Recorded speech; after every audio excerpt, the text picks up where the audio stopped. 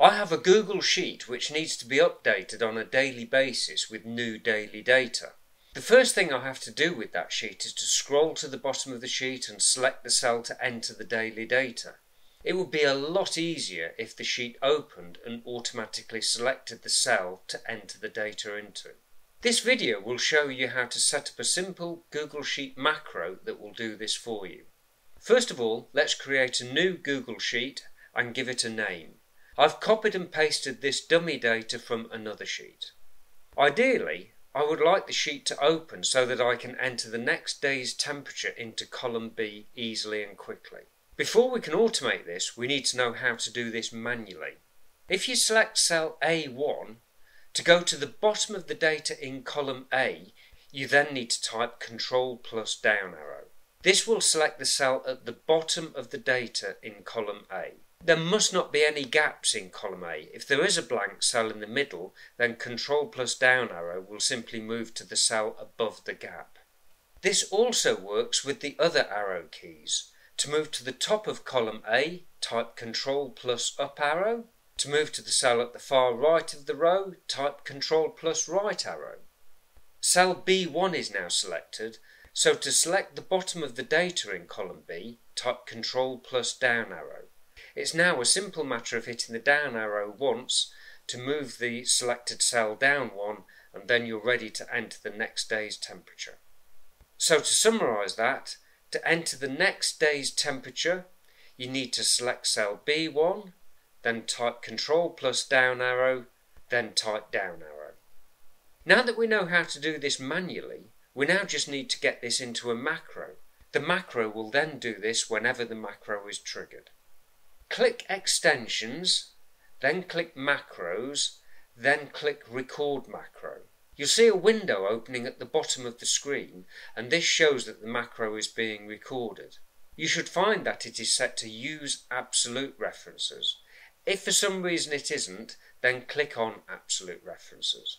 This means that when you click on a cell, the macro will record the specific cell that you select.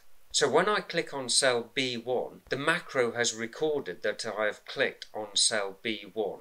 I now type Ctrl plus down arrow, and the macro records that I've typed this.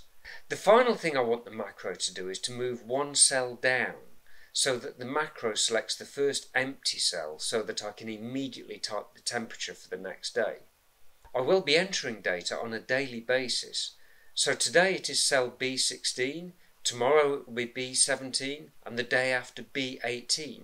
So I can't use the absolute reference because the absolute reference is going to change on a daily basis.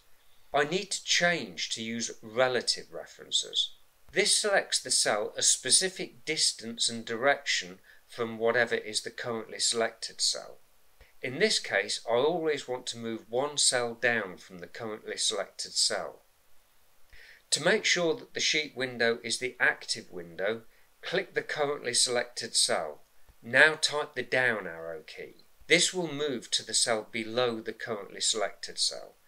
So now the correct cell is selected for the next day's temperature. The macro is complete, so I can now click on Save. Give the macro a meaningful name so that when you look at this sheet in a year's time, you will know what the macro does. Let's review the macro that has been written. You don't need to understand the code, but it can be useful to take a quick look at it. Click Extension, then click Apps Script. In this line of code you will see B1, so obviously this is the line of code that selects cell B1. The next line of code is the Ctrl plus down arrow, which selects the cell at the bottom of the data in column B.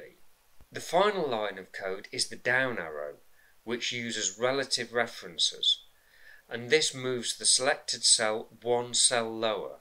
So this is what the 1, 0 does. The 0 means do not move the selected cell left or right.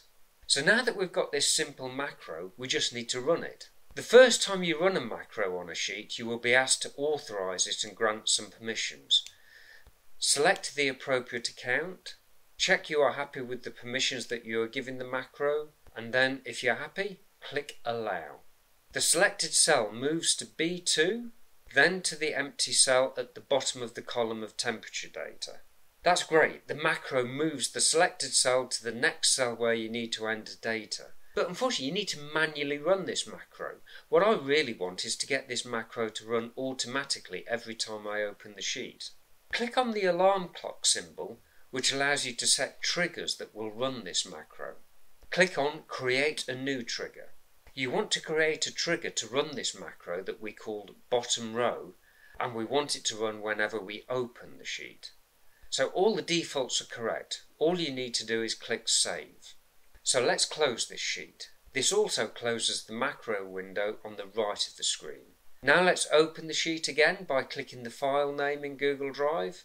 The file opens, and when you open a sheet, cell A1 is always selected. However, if you wait a few seconds to allow the macro to run, you can see that the selected cell jumps to B1 and then to the first empty cell at the bottom of column B.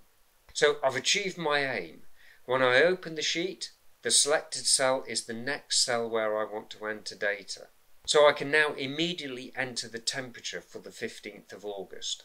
If you reload or refresh this page, this is the equivalent of opening the sheet again.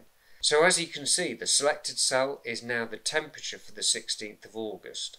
So I enter the temperature, reload or open the sheet again,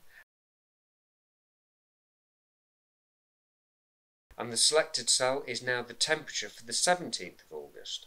This demonstrates that we've achieved the objective.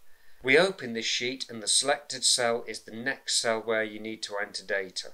I hope this helps you write a similar macro for your own Google Sheet. Thanks.